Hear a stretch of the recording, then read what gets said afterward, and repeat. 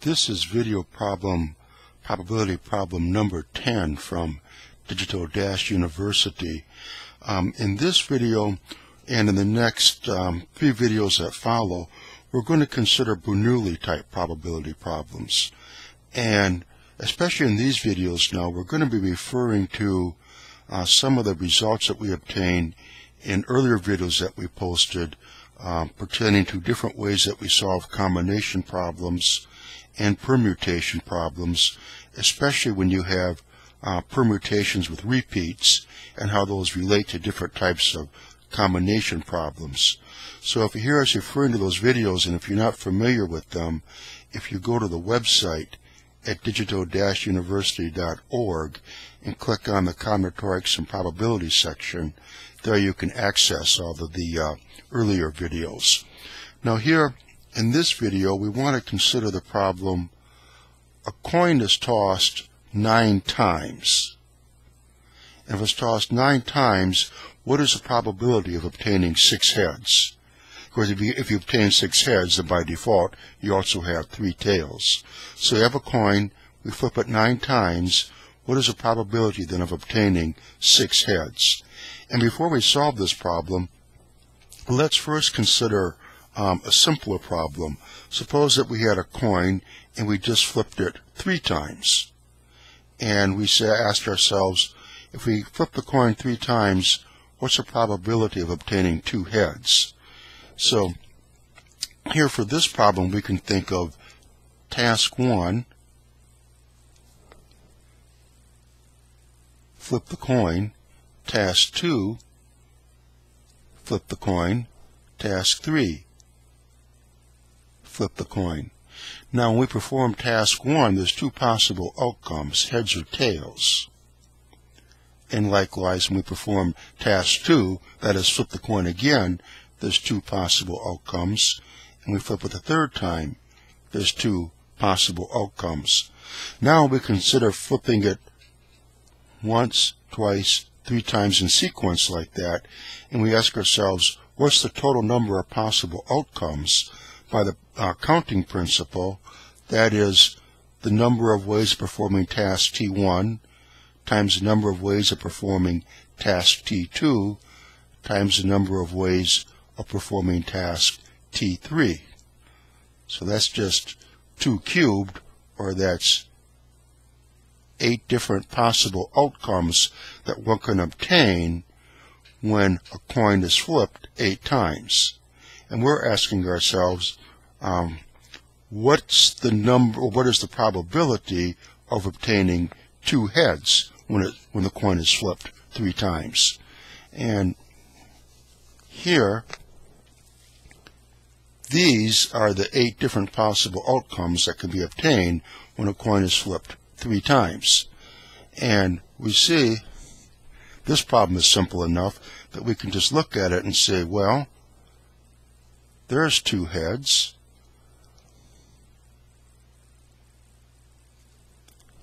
There's 2 heads. And there's 2 heads. Not here, not here, not here. That has 3 heads. So out of the 8 possibilities when the coin is flipped 3 times, we see that there's 3 different ways of generating 2 heads to come up. It might happen on the first flip and the second flip, or it might happen on the first flip and the third flip, or it might happen on the second flip and the third flip. So the probability of having 2 heads come up is just the total. This is now the total number of ways of having 3 heads manifest itself, and that's just 3 divided by all the possible outcomes, and that was 2 cubed, or 8. So here, if a coin is flipped 3 times, the probability of having 2 heads come up is 3 out of 8. Now, for our problem,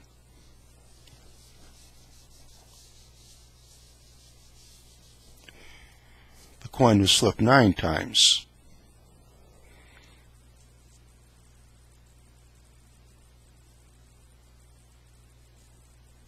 So the coin is flipped 9 times.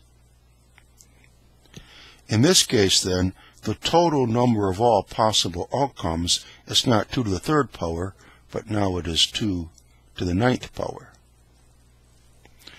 Now, when the coin is flipped 9 times, we have to ask ourselves, what's the total number of ways of having 6 heads manifest? It might be that a head will turn up on the first flip, and maybe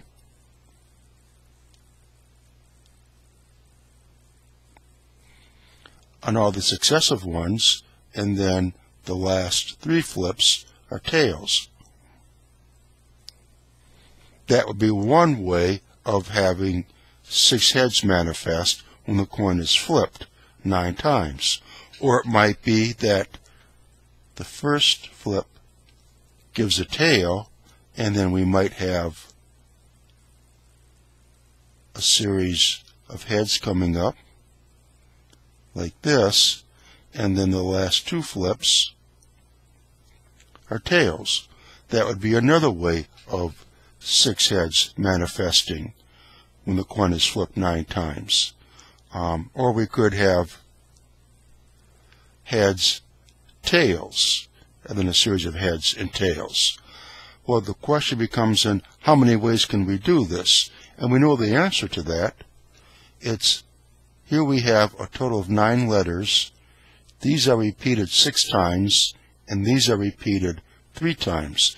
So how many permutations can we have with these letter groups? Of course, it's the factorial of the total number of letters divided by the repeats. H is repeated 6 times. Tail is repeated 3 times.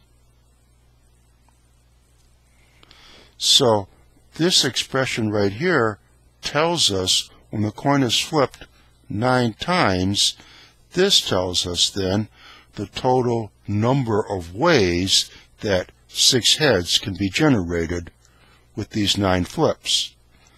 This tells us the total number of all possible outcomes. So the possibility or the probability of generating 6 heads when the coin is flipped 9 times is equal to the number of ways that the 6 heads can manifest. That's this.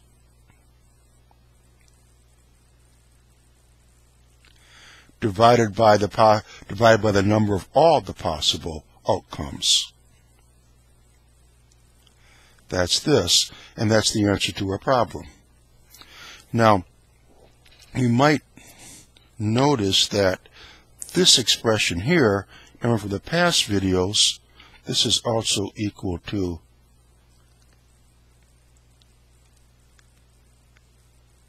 that binomial coefficient, and that is also a combination type phenomenon. And again, in the earlier videos, we discussed how permutations with repeats can be reinterpreted as combination type problems, mainly because of this type of phenomenon right here. But again, we've covered that in the earlier videos. Now, what we want to talk about in the remainder of this video, we solve the problem. We want to consider is the nature of these Bernoulli type problems in general, and try to write down a general formula that will cover all the Bernoulli problems. So, with the Bernoulli type problem, there's 2 outcomes, and typically they're designated as success or failure. And success or failure would be 1 minus S. For our problem, the success was you flip a coin and a head turns up. A failure is you flip a coin and a tail shows up. So for a Bernoulli problem, then you have identical trials that you keep repeating. In this case, it was just we kept flipping a coin. In other situations, it might be where you're on an assembly line and you're removing certain a certain sample and you're checking that sample, is it a quality product, a success, or is it a defective product, a 1 minus S? Those are the two possibilities. Now, for our problem, remember we wanted to know what was the probability of having 6 heads manifest. And we could consider it where, for example, we had on the first flip was a success, the second, the third, the fourth, the fifth, the sixth, and then the last 3 events were failures. Those were tails that showed up.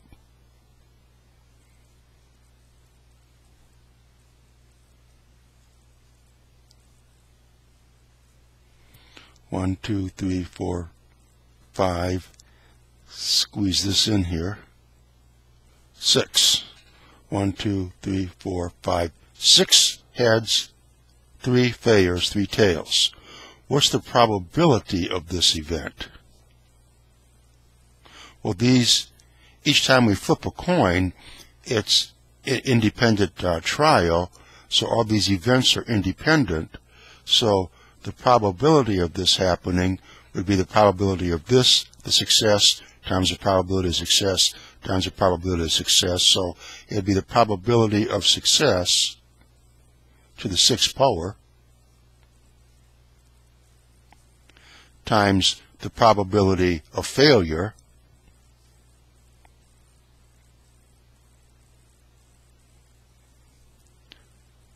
cubed. Now that would then be the probability of when we have 6 successes in a row followed by 3 failures in a row. But what happens if, for example, the first one is a failure, and then let's say the next 6 are successes?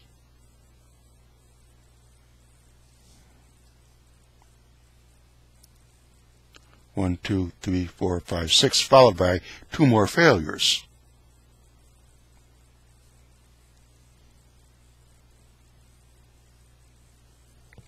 Well, the probability of this event occurring is the same.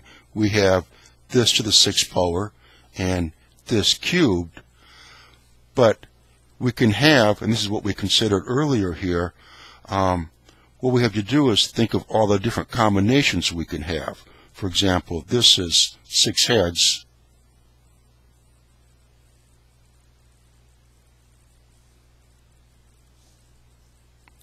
and 3 tails.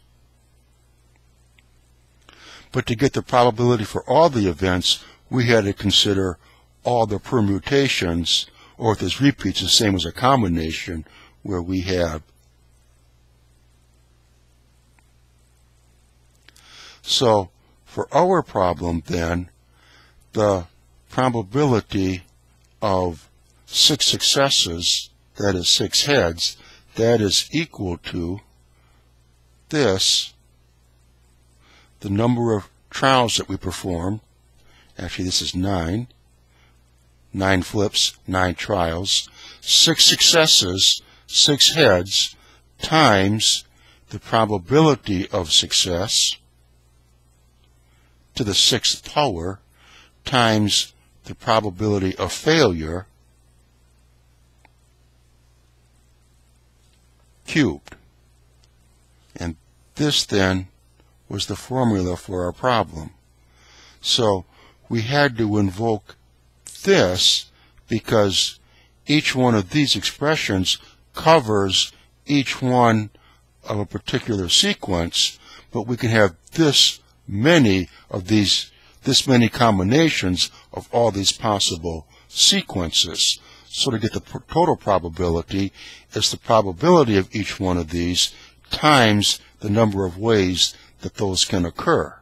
So in general then, for a Bernoulli type probability problem, probability of success, that is equal to the number of trials you performed, and out of those number of trials you had X number of successes, then you have the probability of success to the X power times the probability of failure, designated as 1 minus S, to the N minus X power. And then that is the general formula of a Bernoulli type probability.